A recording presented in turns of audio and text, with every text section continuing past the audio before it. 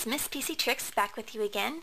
This time I am going over the WinX DVD Author, how to set up a DVD really easily with like a quick menu and just a couple clips so you can create a DVD without a lot of hassle. Now if you saw my previous video, and I'll try to link to it when I produce this one, you'll see that I'm giving away 3 copies of the WinX DVD Author software.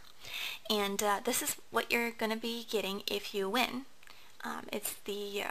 It's just a really simple software here. It's called WinX DVD Author, and you can see the little preview screen here. Very simple interface, which I like a lot about this software, and that's what I mentioned in my other video, because it's really easy to use. Not a whole lot to deal with here.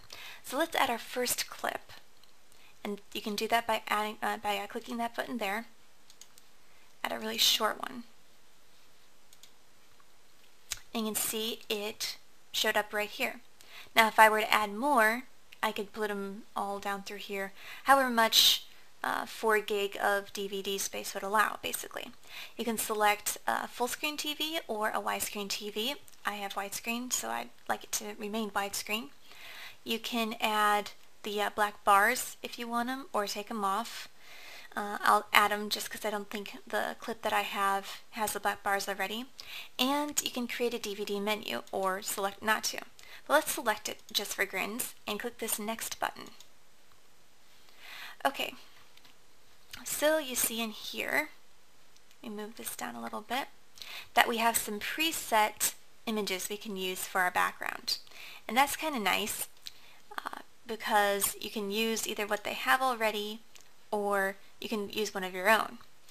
And if you want to use one of your own, you just click this little button here.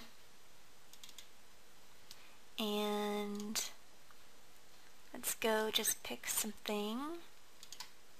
Click open, and you can see it showed up. And it's nice and squared up, centered there. If you want to add music, you can add that too. I'll show you how to do that. Let's go to my desktop, and I've got a loop here. Now if I have a chapter menu here, but since I only have one clip, I don't really need one. However, if you want to label it, you can click the little font button here and double click to edit it. There's the edit box. I don't need to edit it right now, so I'll just click out of that. Okay, so that's basically all you have to do. You can select or deselect this Add DVD Chapter menu if you don't want it. It'll just give you the first page, the title menu, and the music and the background, and that's all you have to do. So let's hit this little next button here. See if I can get that in the view.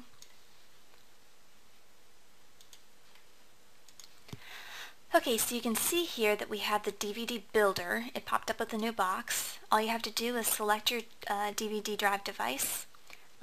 Select an output folder if you don't want to burn it to DVD just yet and you just want to make a DVD file, and then press the start button. And that's a lot of the reason why I like this software comparing to like Sony DVD Architect or Adobe Premiere Elements, because it's a lot easier to use. There's far fewer steps to go through. It's a lot less painful to make a DVD than it is to go through all the steps and the settings of the other 2 software that I mentioned. Those are great for their purpose, but this is good if you just want to get something out quick. So if you want a chance at winning this software, I'm giving away 3 copies like I said. All you have to do is subscribe to my channel by February 28th of 2011, and I will enter you into the contest. I'm glad you stopped by and watched my video. If you want to see more, you can friend me or subscribe, and I'll make sure I friend you back. But thanks for watching. It's been a pleasure.